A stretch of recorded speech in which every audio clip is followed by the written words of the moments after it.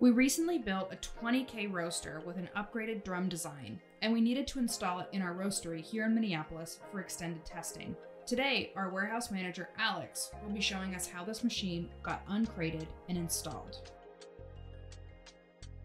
Unloading a large machine like this from the truck requires a forklift. A pallet jack is super helpful in bringing in the crates and arranging them to be unpacked. We start by cutting the metal banding off the crates, then unscrewing the front and the rear panels and removing the panels.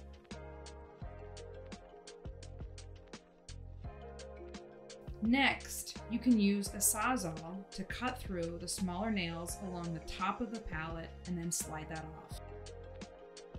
Alex will also use that Sawzall to cut the supporting brackets in front of the roaster. With those brackets removed, the side panels can be pulled down and broken away from the bottom pallet.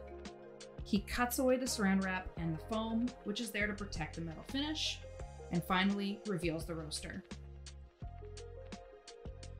Next, Alex gets to work on the control panel, which arrives unmounted from the roaster body. To mount it, he removes the front panel to access the holes at the back and then screws it onto the support bar on the machine. Now it's time to lift the roaster off of the pallet. We use a forklift to do this by carefully threading the tines of the lift underneath the drum. We have to be careful here not to come into contact with any of the electrical components in that lower compartment underneath the drum. It's helpful to have two people. When the roaster body is raised, you can pull out the pallet with the jack and then set the roaster down again. We close up the doors and wheel the roaster into position in the roastery where we're going to finish the install.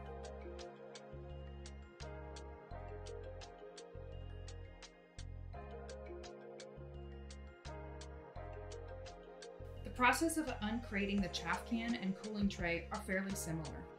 Alex opens one side and loosens some of the bottom brackets, holding the feet of the chaff can. Then he goes in with the forklift to lift it off the pallet and pull the crate away. The chaff can feet get screwed on and he positions it in the roastery directly underneath the termination venting port. Placement of the chaff can is the most important because all the other components will build off of it. The cooling tray is the last crate. Alex removes it from the pallet using the same method we've seen before, and then he unwraps it and brings it into the roastery.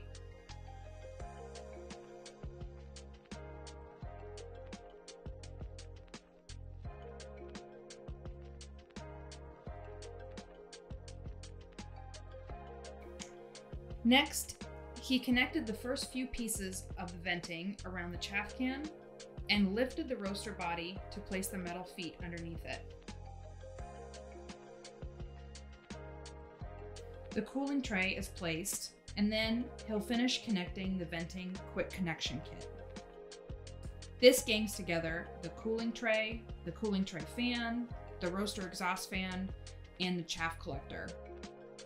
The final steps are connecting the green hopper sensor, the green hopper gate, and the hopper itself. Then he screws a light bulb into the lamp. Next, we have Karsten from our technical support team. He's connecting the motors and fans to the electrical outlets, and then swapping out the propane orifices on the burner manifold with natural gas orifices.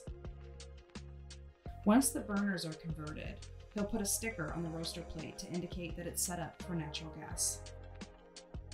Here he's using the supplied socket tool to unlock the locking ring at the front of the drum and set the correct distance in the drum gap. This will ensure there's no rubbing against the drum and beans don't fall into the burner tray. He dials in the drum speed by counting the number of rotations on our rear axle. Karsten sets the correct values for gas pressure and finds our low, medium, and high airflow settings using the lighter trick and calibrating with the digital drum pressure gauge.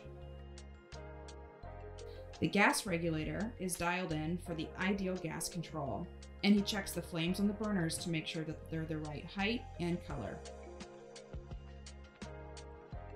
The roaster sensors are checked to make sure that all of the automation works before connecting to RoastPath. Karsten makes sure that the configuration is correct and that the roaster can talk to our data logging software. After that, we're ready to fire it up and season this roaster.